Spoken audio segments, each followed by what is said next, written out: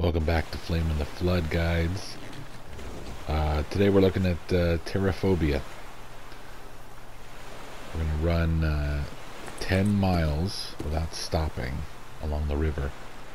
In order to do this, we've got to make sure that we have all of our needs met and get everything as close to 100% as we can before we leave. We also want to make sure we have plenty of food that we can grab. Any cooked meat that you have is always best to have. 3 or 4 jars of water is what I would suggest, and also about 3 jars of gasoline. And of course, we're assuming you already have the motor installed on the raft, because you really can't get 10 miles without a motor in a decent enough time. One thing that you're going to run into,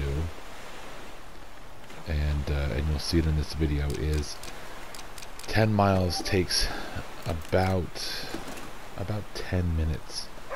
This video is 15 minutes, and the first 5 minutes is pretty much preparing everything. With another minute or two at the end there. So in the 10 minutes it takes you to do this, you run the risk of losing enough energy and becoming exhausted to the point where you're going to have to collapse. And I'm going to show you how that works. We're just making sure that the raft is also in perfect health, because we are definitely gonna get a little banged up here along the way. We have I'm drinking water directly from the water filtration system that's on the raft.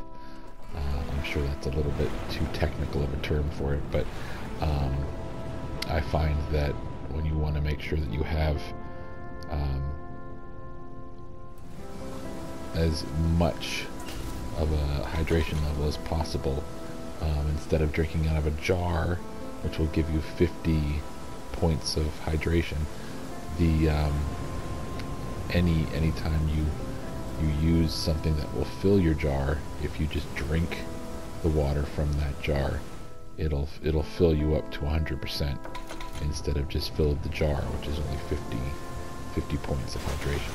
So always go for that when you can, and if you have that on your raft, it's always a good time to do that. We have a bunch of meat and gasoline ready to go, and we are on our way. We started with at 47.5, I believe,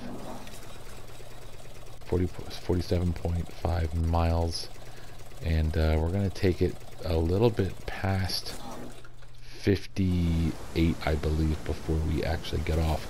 And the trophy's not going to pop until we get to our stop after we go a full 10 miles. So keep that in mind when you're going for this. If you're watching your mileage and you see yourself tick over past that 10 mile mark and you're wondering why the trophy didn't pop, sometimes it will as you run through the game, but if it doesn't, just simply make sure that you have gone far enough for the trophy to work, and at your next stop it should happen for you.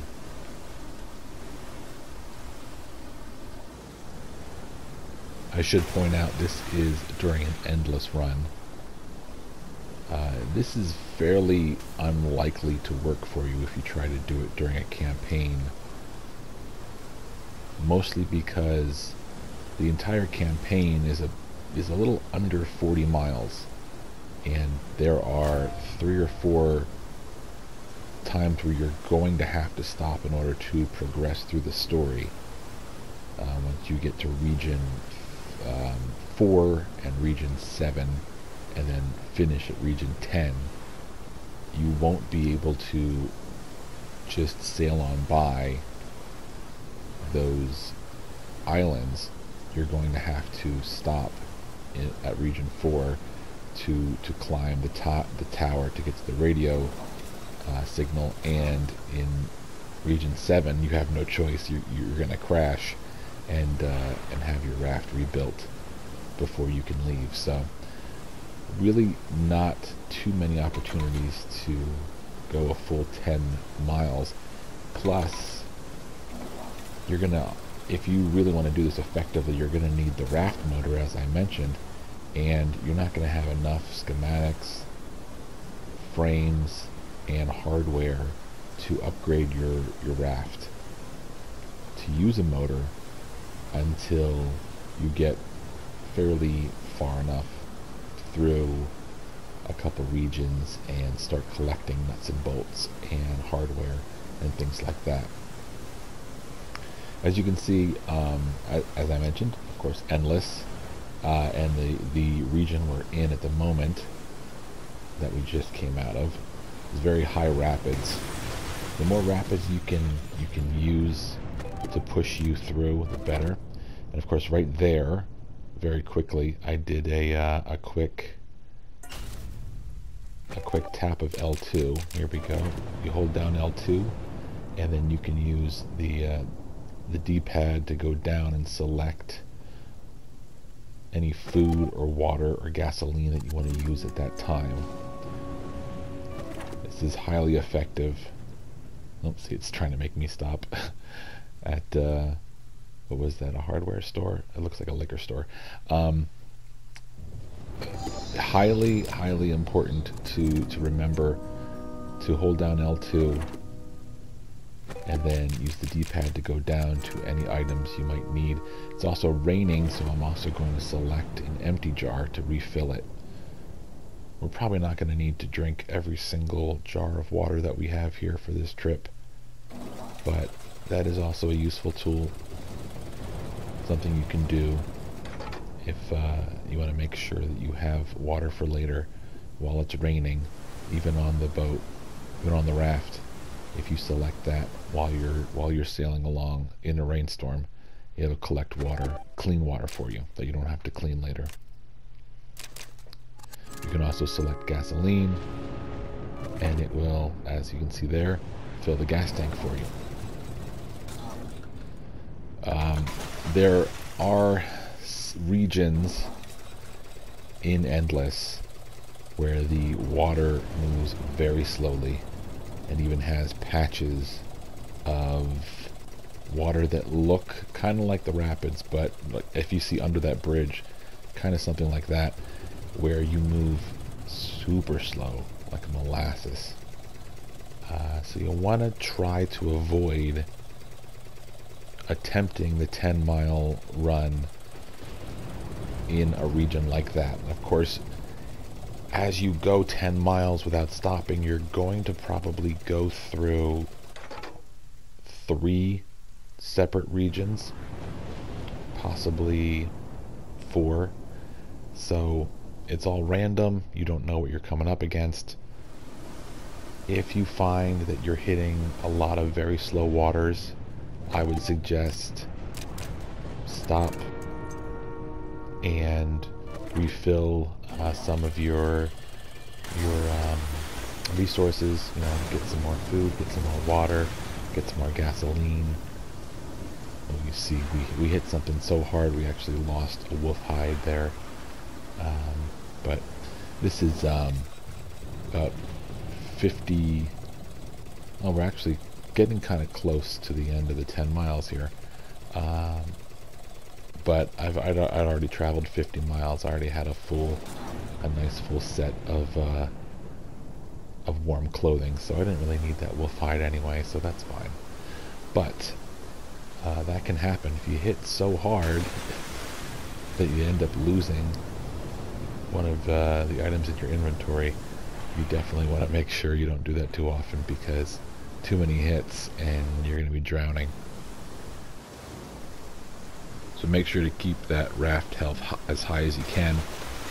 Try not to hit things, though you probably will hit a few things, maybe not as many things as I'm hitting here. I do want to point out, if you can take notice of my food level, my hydration level, and my exhaustion level. I'm about to have a need to collapse here in a second. You'll see it pop up. As soon as I get exhausted, it's going to give me the offer to hit the square button to collapse. I did that very quickly, but what that does is it lets you regain full energy without taking too much of a hit to your food and hydration needs. And as we already talked about, my raft health was super low. If I would have sailed into any of these rocks while sleeping, I would have drowned. And so the game gives you that. It's a little lenient on that point, that this is some of that slow moving water I was talking about earlier. But by hitting the collapse, by hitting square, it allows you to regain your energy without too much risk. The first time I attempted this trophy on this account, if you've been watching my other videos, I played this on my main account about a year ago, and I forgot some of the methods that I used. So when I came back to it to play it on a second account, because I love this game so much,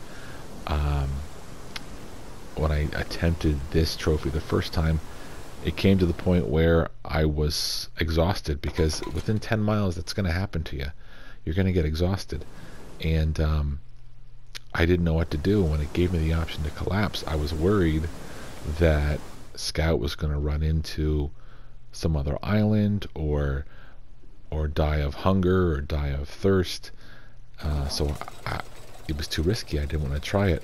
I was hoping I was going to get to an island after sailing 10 miles, and I didn't hit that square button, and Scout actually died of exhaustion, and I had to start my endless run all over again. And I was a bit further than 50 miles, I have to tell you. I was actually at about 90 miles in on the endless run that I had done, and I had to start all over again. So hopefully you won't make that mistake, and hopefully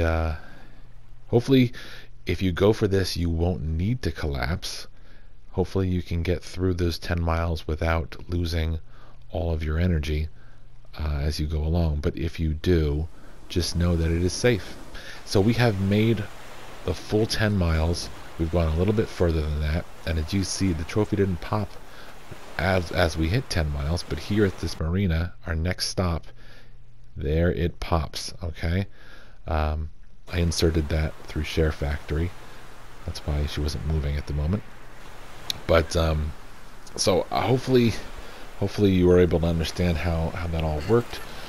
As I mentioned before, we used the drop down menu on the raft by holding down L2 to make sure that we got the food and the water that we needed. We also refilled some jars. We refilled the gas while we were moving along, and unfortunately, as you hit things on the raft, you can't do anything. You can't do any maintenance on the raft as you're on the water. But we definitely are getting it nice and fixed up here.